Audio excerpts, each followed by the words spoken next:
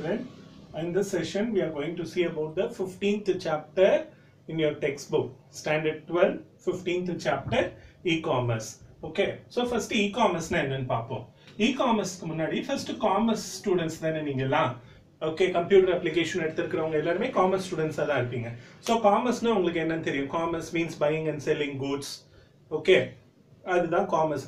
E-commerce னா அதே buying and selling வந்து computer networks மூலமா செஞ்சீங்கன்னா it is called as e-commerce. பொருட்களை வாங்குறதோ விக்கிறதோ ஒரு computer network மூலமா ஆன்லைன்ல செஞ்சீங்கன்னா it is called as e-commerce.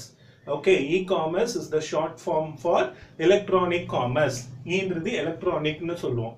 Okay, so electronic commerce, the process of buying or selling products, services or information via computer networks. அதாவது என்னன்னா buying and selling products, அது products-ஆவும் இருக்கலாம், பொருட்களாவும் இருக்கலாம், கையில தொட்டு பார்க்கக்கூடிய ஒரு பொருட்களாவும் இருக்கலாம். எக்ஸாம்பிள் உங்களுடைய மொபைல் டிவைசஸ் இல்லனா anything, காரோ இல்ல பைக்கோ இல்லனா வந்து என்னது food ஐட்டம்ஸோ whichever you can touch and see, அந்த மாதிரி ப்ராடக்ட்ஸோ நீங்க வந்து வாங்கலாம் விற்கலாம். அப்புறம் சர்வீசஸ் கூட நீங்க அவைல் பண்ணிக்கலாம், யூஸ் பண்ணிக்கலாம். என்ன மாதிரி சர்வீசஸ்னா மேட்ரிமோனியல் சர்வீசஸ்லாம் இருக்கு, அதாவது கல்யாணத்துக்கு பொண்ணு பார்க்கறது பையன் பார்க்கறது. ஸோ இந்த மாதிரி சர்வீசஸ். அப்புறம் வந்து வீடு ரெண்ட்டுக்கு வேணுமா இல்லை வீடு வாங்குறதுக்கு விற்கிறதுக்கு, இந்த மாதிரி சர்வீசஸ்க்குனே சில வெப்சைட்ஸ் இருக்கு. ஸோ அந்த வெப்சைட்ஸ்ல போய் நீங்க ஏதோ ஒரு மந்த்லி இவ்வளோ பே பண்ணீங்கன்னா they will provide you the service. Okay, நீங்க போய் அலைய வேண்டாம். ஒரு வீடு வேணும் வாடகைக்கு வேணும்னா ரோடா போய் அலையணும்னு அவசியம் இல்லை.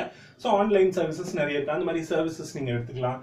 அப்புறம் இன்ஃபர்மேஷனும் நீங்க இதுல இருந்து வாங்கலாம். அதாவது வந்து சில வெப்சைட்ஸ் இருக்கு, பெய்டு வெப்சைட்ஸ், ஃபேமஸான நியூஸ் பேப்பர் வெப்சைட்ஸ், ஹிந்து அந்த மாதிரி famous journals and news paper websites இருக்கு.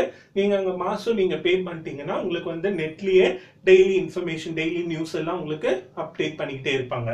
ஸோ நீங்க வந்து கம்ப்யூட்டர் நெட்வொர்க்ஸ் மூலமா ப்ராடக்ட்ஸ் வாங்குறது விற்கிறது, இல்ல சர்வீசஸ் சேவைகளை யூஸ் பண்ணிக்கிறது, இல்லைன்னா இன்ஃபர்மேஷனை கெயின் பண்றது, இது எல்லாமே இ-காமர்ஸ் தான். ஓகே சில்ட்ரன், இப்போ நெக்ஸ்ட் என்ன பார்க்க போறோம்னா evolution of computers. Evolution of கம்ப்யூட்டர்ஸ்ன்றதை விட எவல்யூஷன் ஆஃப் இ-காமர்ஸ். ஓகே, அதுதான் இங்க ஆப்டா இருக்கும். எவல்யூஷன் ஆஃப் இ-காமர்ஸ் எப்படி உருவாச்சு, எப்படி அது டெவலப் ஆச்சுன்றதெல்லாம் பார்க்க போறோம். ஃபர்ஸ்ட் இ-காமர்ஸ் வந்து 1970ஸ்லயே ஆரம்பிச்சிருச்சு. ஓகே, அந்த டெலிகாலிங்லாம் பண்ணும்போது, டெலிகாலிங்னா என்னன்னா ஃபோன் மூலியமா எனக்கு இந்த ப்ராடக்ட் வேணும் அந்த ப்ராடக்ட் வேணும்னு சொல்லுவாங்க ஃபாரின்ல, அவங்க வீட்டுக்கு எடுத்துட்டு வந்து கொடுத்துட்டு அந்த காசை வாங்கிப்பாங்க. ஸோ அது வந்து ஃபாரின்ல ரொம்ப ஃபேமஸா இருந்தது. ஏன்னா அவங்க கடைக்கு போறதுக்குலாம் அவங்களுக்கு டைம் கிடையாது. என்ன ப்ராடக்ட் வேணுமோ ஒரு ஃபோன் நம்பர் இருக்கும், அந்த ஃபோன் நம்பர் ஃபோன் பண்ணி சொல்லிட்டு அவங்க வீட்டுக்கு எடுத்துட்டு ஹோம் டெலிவரி மாதிரி வீட்டுக்கு எடுத்துட்டு வந்து கொடுத்துருவாங்க. அது 1970ஸ்லயே ஃபாரின் அமெரிக்கா கண்ட்ரீஸ்லாம் அது நடைமுறையில இருந்துட்டு இருந்தது. ஓகே, ஸோ அதோடைய ஒரு டெவலப்மெண்ட் தான். அப்போ கம்ப்யூட்டர்ஸ் வந்த புதுசுல அந்த ஃபோன் மூலியமா அவங்க ஆர்டர் பிளேஸ் பண்றதுக்கு மூலியமா கம்ப்யூட்டர் மூலியமா இமெயில் மூலியமா ஆர்டர்ஸை பிளேஸ் பண்ணி வாங்கிட்டு இருந்தாங்க. ஓகே, பட் ஆனால் அது வந்து ரொம்ப கொஞ்சம் பேர் இல்லைன்னா ஹைலி எஜுகேட்டட் ரொம்ப பணக்காரங்க மட்டும்தான் யூஸ் பண்ணிட்டு இருந்தாங்க. எப்போ இன்டர்நெட் வந்ததோ அதுக்கப்புறம் இந்த இ-காமர்ஸ் வந்து டிராஸ்டிக்கா இம்ப்ரூவ் ஆயிடுச்சு, ரொம்ப ஃபாஸ்டா இம்ப்ரூவ் ஆயிடுச்சு. இன்டர்நெட் வந்த அப்புறம் என்னது, உலகத்தில் இருக்கிற எல்லா கம்ப்யூட்டர்ஸும் கனெக்ட் பண்ண முடியும். ஸோ அப்போ இன்டர்நெட் வந்ததுக்கு அப்புறமா இந்த இன்டர்நெட்டை யூஸ் பண்ணி அப்போ நிறைய வெப்சைட்ஸ் வந்துதான். அந்த வெப்சைட்ஸ் மூலயமா மக்கள் வந்து ஈஸியா அவங்க ஆர்டர்ஸை பிளேஸ் பண்ணி ஆன்லைன்லயே எல்லா பொருட்களும் வாங்க முடிஞ்சுது. ஸோ இன்டர்நெட் வந்ததுக்கு அப்புறமா தான் இந்த இ-காமர்ஸ் வந்து ரொம்ப ரொம்ப ரொம்ப ஃபாஸ்டா டெவலப் ஆச்சு. ஓகே சில்ட்ரன், ஓகே, ஸோ இது வந்து ஒரு main important reason for e-commerce வந்து இன்டர்நெட் தான். ஓகே, ஸோ அதுக்கப்புறம் வந்து development and growth of e-commerce பத்தி பார்க்க போறோம், which is very very important, 5 marksனு கூட சொல்லலாம். ஓகே, ஒரு ஸ்டேஜா தான் இம்ப்ரூவ் ஆச்சு.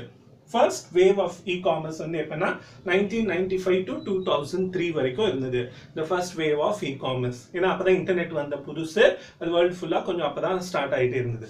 The first wave of e-commerceல first இது எங்க இன்டர்நெட்ல அமெரிக்கால ஸ்டார்ட் ஆச்சு. ஸோ அமெரிக்கன் கம்பெனிஸ் தான் இந்த இ-காமர்ஸை பண்ணிக்கிட்டு இருந்தாங்க. எல்லா வெப்சைட்ஸுமே அமெரிக்கன் பேஸ்ட் வெப்சைட்ஸா இருந்தது. ஸோ அங்க இருக்கிற மக்கள் மட்டும்தான் அந்த பொருட்களை வாங்குறது விற்கிறது அந்த வெப்சைட்ஸ் மூலியமா பண்ணிக்கிட்டு இருந்தாங்க. ஓகே, ஸோ அது ஒரு ஃபர்ஸ்ட் பாயிண்ட். அதுக்கப்புறம் வந்து என்னன்னா அந்த சமயத்தில் தான் அந்த 95 to 2003 தான் .com பபிள்னு ஒரு கான்செப்ட் இருந்தது. .com பபிள்னா என்னன்னா .com கம்பெனிஸ், அதாவது என்னன்னா இந்த இன்டர்நெட் பேஸ்டு கம்ப்யூட்டர் கம்பெனிஸ் தான் நம்ம .com கம்பெனிஸ்னு சொல்றோம். ஓகே, ஸோ அந்த கம்பெனிஸ் வந்து நிறைய உருவாச்சு, நிறைய ஸ்டார்ட் பண்ண ஆரம்பிச்சாங்க. வெப்சைட்ஸ் கம்பெனிஸ் நிறைய வந்துட்டு இருந்தது. அப்போ வந்து அந்த அமெரிக்காவில் வந்து எப்பவுமே பழைய காலத்துல இருந்தே அவங்க வந்து இந்த ஷேர்ஸ் மார்க்கெட்ல தான். ஸோ அந்த கம்பெனியோட ஷேர்ஸ் வந்து ரொம்ப அதிகமா உயர்ந்துட்டே இருந்தது. இமீடியட்டா வித்தின் டேஸ்லாம் ரொம்ப அதிகமா அந்த கம்பெனிஸோட, அந்த கம்ப்யூட்டர் கம்பெனிஸோட .com கம்பெனிஸோட ஷேர் வேல்யூ வந்து ரொம்பவுமே இன்க்ரீஸ்ல இருந்தது. ஓகே, ஸோ 1000ல இருந்த அந்த மார்க்கெட் வேல்யூ வந்து 5000க்கு மேல எல்லாம் போச்சு. அந்த பீரியட தான் என்னன்னு சொல்றோம் நம்ம .com பபிள். பபிள்னா என்ன, கொஞ்சம் பெருசாகிறது.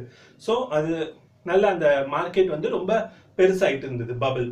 ஓகே, ஸோ அந்த எண்டில் 2000 கிட்ட வந்து என்னாச்சுன்னா 99 2000லாம் என்னாச்சுன்னா அந்த பபிள் பர்ஸ்ட் ஆயிடுச்சு, வெடிச்சிருச்சு. அப்படின்னா என்ன அர்த்தம்னா அந்த .com கம்பெனிஸ் எல்லாம் நிறைய இன்வெஸ்ட்மெண்ட் போட்டு ஆரம்பிச்சதுனால மிஸ்மேனேஜ்மெண்ட்னால அதெல்லாம் லாஸ்ல போக ஆரம்பிச்சுது. அது ஒரு ரீசன். இன்னொன்று வந்து அந்த 99ல Y2K ப்ராப்ளம்னு ஒன்று வந்தது, அதாவது இயர் 2000 ப்ராப்ளம். ஓகே, அப்படின்னா என்னன்னா இப்போ நம்ம டேட் எழுதும் போது இப்போ இன்னைக்கு டேட் 3/12/2020 எழுதுறோம்ல. ஓகே, ஸோ 2000க்கு முன்னாடி எல்லாம் இந்த லாஸ்ட் 2 டிஜிட்ஸ் தான் எழுதிட்டு இருந்தோம். 98 99 அப்படின்னு எழுதிட்டு இருந்தோம். அப்போ 2000 வரும்போது 00 தான் போட முடியும். சில கம்ப்யூட்டர்ஸ்ல அதுக்கு மட்டும்தான் இது இருந்தது, ஆப்ஷன் இருந்தது. 4 டிஜிட்ஸ் என்டர் பண்றதுக்கு ஆப்ஷன் இல்லாம இருந்தது. ஸோ அப்ப நிறைய பேர் என்ன சொன்னாங்கன்னா 2000க்கு அப்புறம் இந்த கம்ப்யூட்டர் கம்பெனிஸ் எல்லாம் அழிஞ்சிடும், அது வந்து எல்லாமே லாஸ்ல போயிடும் அப்படின்னு சொல்லி அது ஒரு செகண்ட் ரீசனா இருந்தது. ஒன்னு வந்து mismanagement of many companies, big companies, அது ஒன்று. செகண்ட் வந்து இந்த Y2K ப்ராப்ளம். 2000க்கு அப்புறம் கம்ப்யூட்டர் கம்பெனிஸே இருக்காது, எல்லாம் க்ளோஸ் பண்ண வேண்டியது தான்.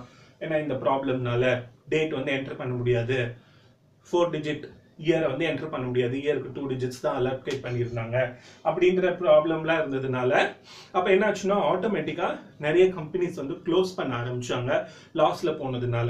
ஓகே, ஸோ அப்போ வந்து என்னாச்சுன்னா மார்க்கெட், இந்த ஷேர் மார்க்கெட்ல அதோட வேல்யூ கம்மியாயிட்டே வந்தது. 5000க்கு மேல இருந்த ஷேர் வேல்யூலாம் 1000க்கு கிட்ட வந்துருச்சு. ஸோ அந்த பபிள் வந்து வெடிச்சிருச்சு. That is called as .com burst. That is called as .com burst. So இது வந்து இந்த ஃபர்ஸ்ட் வேவோட எண்டிங்ல நடந்தது 2000 டைம்ல. ஸோ அப்போ வந்து இ-காமர்ஸ் வந்து கொஞ்சம் ஸ்லோ டவுன் ஆயிடுச்சு. அதுக்கப்புறமா இந்த ப்ராப்ளம் எல்லாம் Y2K ப்ராப்ளம் எல்லாம் முடிஞ்சுட்டு ஓகே 2003க்கு அப்புறமா, அதாவது 2004ல இருந்து செகண்ட் வே ஆஃப் இ-காமர்ஸ் ஆரம்பிச்சது. செகண்ட் வே ஆஃப் இ-காமர்ஸ்ல வந்து என்னாச்சுன்னா அமெரிக்கன் கம்பெனிஸ் மட்டும் கம்ப்யூட்டர் கம்பெனிஸ், அமெரிக்கா கண்ட்ரி மட்டும் கம்ப்யூட்டர் கம்பெனிஸ் ஓபன் பண்ணாம ஏஷியா, ஆப்பிரிக்கா, இந்த மாதிரி இந்தியா, ஏஷியால இருக்கிற இந்தியா, சைனா, இந்த மாதிரி கம்பெனிஸ்ல எல்லாம் கூட நிறைய ஐடி கம்பெனிஸ் வர ஆரம்பிச்சுது 2004க்கு அப்புறமா. ஓகேவா? ஸோ அதனால என்ன ஆச்சுன்னா நிறைய வெப்சைட்ஸ் உருவாச்சு. இந்த வெப்சைட்ஸ் எல்லாம் லோக்கல் லாங்குவேஜ்லயே இருந்தது. ஃபர்ஸ்ட் வேவ்ல வந்த வெப்சைட்ஸ் எல்லாமே வந்து இங்கிலீஷ் லாங்குவேஜ்ல இருந்தது, ஏன்னா மெயினி அது வந்து அமெரிக்கன் வெப்சைட்ஸ்ன்றதுனால எல்லாமே இங்கிலீஷ் லாங்குவேஜ். செகண்ட் வேவ்ல வந்து அந்த வெப்சைட்ஸ் அந்த ஐடி கம்பெனிஸ் எல்லாமே வந்து என்னன்னா லோக்கல் லாங்குவேஜை யூஸ் பண்ணி வெப்சைட்ஸ் கிரியேட் பண்ண ஆரம்பிச்சாங்க.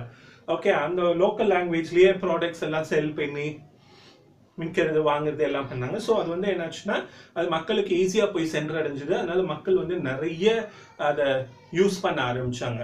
ஸ்லோவா கொஞ்சம் கொஞ்சமா ஸ்டடி இன்க்ரீஸ் இருந்தது. இந்த இ-காமர்ஸ் வெப்சைட்ஸ், இ-காமர்ஸ் கம்பெனிஸ்கெல்லாம் ஸ்லோவா இன்க்ரீஸ் ஆகிட்டே வந்தது. ஸோ ஃபர்ஸ்ட் வேவ் ஆஃப் இ-காமர்ஸ்ல நல்லா ஹையா இன்க்ரீஸ் ஆச்சு. அப்புறம் அந்த Y2K ப்ராப்ளம், சில ப்ராப்ளம்ஸ்னால .com பர்ஸ்ட்னால டவுன் ஆச்சு. அப்புறம் திருப்பி செகண்ட் வேவ் ஆரம்பிச்சு ஸ்லோவா இன்க்ரீஸ் ஆகிட்டே வந்தது. ஓகே, 2009 வரைக்கும் ஸ்லோவா இன்க்ரீஸ் ஆகிட்டே வந்தது. அதுக்கப்புறமா இந்த 2010க்கு அப்புறமா என்னாச்சுன்னா மொபைல் கம்பெனிஸ், மொபைல் ஃபோன்ஸ் வந்து அந்த மொபைல் ஃபோன்ஸ் மூலியமாவே நெட் கனெக்ட் பண்ணலாம். ஒரு கம்ப்யூட்டர் தேவையில்லை, லேப்டாப் தேவையில்லை, நம்ம கிட்ட இருக்கிற ஃபோன் மூலியமாவே நெட் கனெக்ட் பண்ணி அது மூலியமாவே ப்ராடக்ட்ஸை ஆர்டர் பண்ண முடியும், செல் பண்ண முடியும் அப்புறம் ஆன்லைன் பேங்கிங், இன்டர்நெட் பேங்கிங் இதெல்லாம் வந்ததுக்கு அப்புறமா செம்ம ஃபாஸ்டா இன்க்ரீஸ் ஆச்சு. ஸோ செகண்ட் வேவ்க்கு அப்புறம் டவுனே வரல, செகண்ட் வேவ்ல ஸ்லோவா இன்க்ரீஸ் ஆகிட்டே இருந்தது. 2010க்கு அப்புறம் ரொம்ப ஃபாஸ்டா இன்க்ரீஸ் ஆயிடுச்சு. ஓகே, நம்ம நினைச்சு பார்க்க முடியாத அளவுக்கு. இப்போ நீங்க வந்து ஒரு கம்ப்யூட்டர் கூட தேவையில்லை, ஃபோன் வித் இன்டர்நெட் கனெக்ஷன் இருந்தாலே போதும். நீங்க உலகத்துல எந்த மூலையில இருந்தும் ஒரு ப்ராடக்ட் ஆர்டர் பண்ணி வாங்க முடியும், ஆன்லைன்லயே பே பண்ண முடியும். நீங்க கடைக்கும் எங்குமே போக தேவையில்லை, வீட்டில் உட்காந்துட்டு just order and by goods and நீங்க சேலும் பண்ண முடியும், உங்ககிட்ட இருக்கிற பொருளை சேல்ஸும் பண்ண முடியும். ஓகே, ஸோ அதுதான் third way of e commerce. அது வந்து 2010ல ஆரம்பிச்சு இப்போ வரைக்கும் போயிட்டே இருக்கு. இன்னும் 5G எல்லாம் வந்தா நெட் ஸ்பீட் ரொம்ப அதிகமாகும் போது இன்னும் இது வந்து இ காமர்ஸ் வந்து அதிகமாயிட்டே இருக்கும். ஓகே சில்ட்ரன், ஸோ இந்த இ காமர்ஸோட டெஃபினிஷன் நல்லா படிச்சுக்கோங்க. This is very important 2 marks. அதாவது buying are selling goods through online R through computers using internet, not only products, services and information also. இதை தான் நம்ம இ காமர்ஸ்னு சொல்றோம். Okay children, got it. Thank you children. Remaining we see it in the next class.